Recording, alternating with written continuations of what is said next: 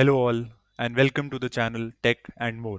So today we are going to talk about the differentiation between test case and test scenario as briefly as possible. So let's start. So before going into the definitions and everything, I would like to show you this particular flowchart on the screen which says test scenario can have multiple test cases. So basically test scenarios are the parent of multiple test cases. Why am I showing this? Why am I explaining this? Will make more sense when I go into the next definitions. But I want you to have a memory of this and as we proceed, right? So now straight away, let's go to test scenario. I will try to explain things with the help of examples. My aim is to make you understand rather than the technical definitions. So you can have a look at the definition on the screen, but honestly, I would say that do not say this definition in an interview because that is a theoretical thing. You need to explain with examples, and that is how you prove your knowledge. So, without any other different boring pointers, let's straight away jump to the example for a test scenario. So, when you say that validate the login functionality of an e-commerce application, that is a test scenario, right? Now, what is a test case? Test case, one example can be for the login functionality, check when you enter correct username and correct password. Are you able to log in? That is test case number one.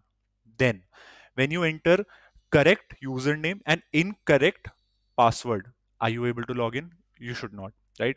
And then same for incorrect username and correct password, and then incorrect username, incorrect password. I mean, n number of combinations. So validating the complete functionality of login page is one test scenario, right? But then trying it with different credentials turn out to be different test cases, right? So that is how you differentiate between test scenario and test case. It is as simple as that. You can have a look at the definition that there is, but I wanted to explain it in the least difficult manner as possible.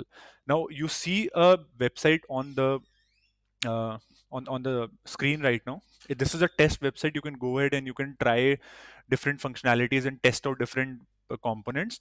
That is why I given the URL and everything. But as you can see on the screen, there is a login page, right? So when I say that validate the login functionality of this particular application, I am saying it as a test scenario. That is parent. That is the major superset. When I say test whether with correct, incorrect, I am able to log in or not, and these multiple conditions, they become test cases, the subsets or the child of test scenario, right? I hope with this example, with this UI, it is quite clear. So that is all the difference between test case and test scenario. That is all, right?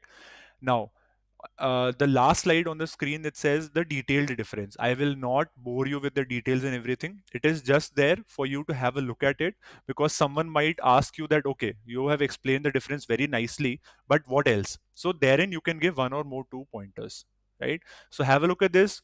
Keep it as a screenshot or anything and just give it a quick read. That is all. So all in all, that is all you need to know about test case and test scenario. And to your interviewer, if you give this particular example with this particular detail, she or he will be completely satisfied with the answer. So I hope that when you get this question in your interview, you'll be able to, for sure, you'll be able to crack this one. But yes, of course, if you have any feedbacks, any improvements, any suggestions for us, please feel free to comment and we make sure to get back within 24 hours. So thank you for watching and see you in upcoming videos. Thank you so much.